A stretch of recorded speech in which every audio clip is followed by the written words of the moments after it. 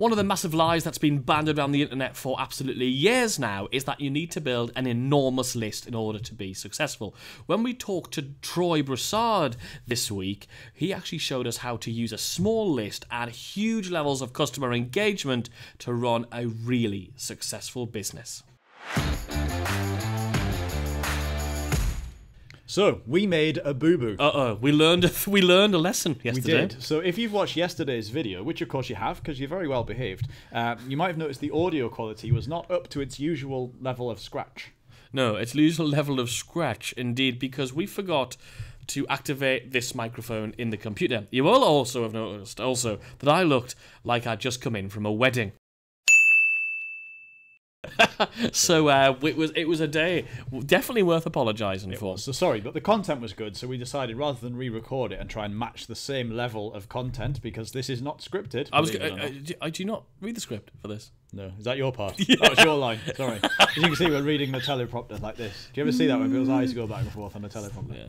Anyway, so yeah, so going back to what we were talking about today, when I started out online, I had this idea to build a list of 10,000 subscribers. And was that just a number that you plucked out of nowhere? Like it seemed 10, like a good number. Like I aspired to have a list of 10,000. I feel like a professional now. Yeah. 10,000. So started out, made a squeeze page, stuck up a thing, did all the old-fashioned stuff, started driving traffic to it, and it took me about 9 months to build a list of 10,000 people. And I decided I wasn't going to try and sell anything to them till I hit that number, because I thought that way when I do try and sell them stuff, like it's going to make some damage, as opposed to when you try and sell stuff to 100 people. Or yeah, it's hard work.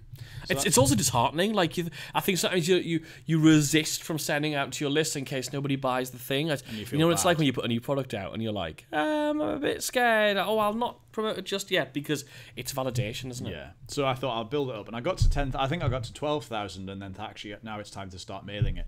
So I did, and nobody bought anything, and they unsubscribed in droves. And I had been keeping in touch with them. I'd been sending them regular content. I was doing like ad swaps with other people, so they were getting stuff from me, free stuff. But I think I'd like brainwashed them into thinking, oh, he's the guy who just gives us free stuff all the time. So after 9 months, for some of those people, I was then mailing them stuff, and they were just unsubscribing in massive quantities. As soon as you started to pitch as soon as I started selling anything. So I realised actually you have to sell stuff straight away. But I think also now, this is where Troy comes in really, is his whole vision of actually building lists of customers rather than lists of subscribers. I think one of the things that really came out of that, like you say, he's talking about building lists of customers, not subscribers. Well, I don't know about you, but a lot of people will very often mail your subscribers, your non-customers, way more often and with more vigour. It's a good word, isn't it? With more vigour and more passion than they will their existing customers. You think, well, they've already bought a thing from me. These people over here, they're freeloaders. They haven't given me any money yet. I've got to really hit them hard. And the truth is, they haven't proven they are capable of giving you any money. They haven't proven that they've got the facilities, the abilities to actually be able to purchase from you and invest in you. Whereas the customers, they've shown you they've got a credit card or a means of making payment. They're interested in your stuff. And not only that, they're a step further down that line, which is they already get you. They already have engaged with your stuff. So they're in a much tighter, deeper relationship with you because they've watched your training or they've bought a product from you and they know they can trust you with their payment information, their very valuable information. So what Troy talks about in this episode of Three Marketers Walk Into a Podcast is he talks about how do you increase and maximize the value of your customers. So by how do you communicate with them to keep them highly engaged? Because what do you do when a customer buys from you? You go, right, okay, well, I'll just focus on selling more stuff to people who haven't bought yet, like most people, like we just said. Or do you actually move on and say, actually, we're going to nurture this relationship and take it to the next level? It's a bit like going, oh, I'll go on lots of first dates. Yeah.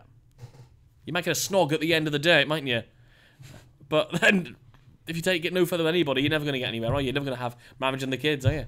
I'm glad you went with marriage and kids there as opposed to the one-night stand or something else. Anyway, woohoo! I think thinking about this whole thing, the interesting thing is because regardless of what service you use, probably anyway, for the most part, autoresponders, CRMs, you are going to pay to a certain extent for the number of people you store, the number of contacts you've got. And I would guess you and this is no data to back this up, big disclaimer, I'm plucking numbers out of the air. You probably need 3, 5, or 10 subscribers for every customer you've got in terms of the amount of money you can make from them straight away. I would imagine customers, we know making that first sale is the hardest. Once they've bought something from you, that making the next sale is the hardest. You weren't expecting karaoke, folks, were you? Not at this time. So I think that's interesting. In my experience, anyway, you probably need several subscribers to make the same amount of money as every customer you would need, and most people would agree, I think. So I think what's interesting is we actually pay more money to store all these subscribers without, again, as you say, any proof that they've got even a credit card. And I think that's all the willingness to put their credit card information in on the internet to us scammers on the internet. Terrible scammers. So I think that's the interesting thing. And there is something to be said for it. Even after talking to Troy, I did come off the call and reflect and think about the direction of my business and think, do you know what? There is something to be said for just having a thing on the internet, a low price offer. And you drive the traffic to that, and that's all you've got. There's no freebie. I mean, I haven't done it, but it's a thing that's worth thinking about. Well, we talked about it in one of my niches, didn't we? Remember? I was driving just cold traffic, straight into a $69 thing. And have no free product. There's a lot to be said. A lot to be said. And Troy talks about that as well as which metrics to be looking at in order to maximize your customer value. So really this goes really hand in hand with the data-driven marketing episode with Nathan a few days ago. And there's obviously, we talked in that episode about lifetime customer value and those things. But I think if you look in this episode, Troy gives you another metric that really goes hand in hand with that. And I think if you pay attention to those two things side by side, you're going to do really well. And not only that, Troy is so inspiring. I could listen to him talk all day about this stuff. Fascinating guy. Yeah. You should go and check it out. It's at blog.responsesuite.com/007.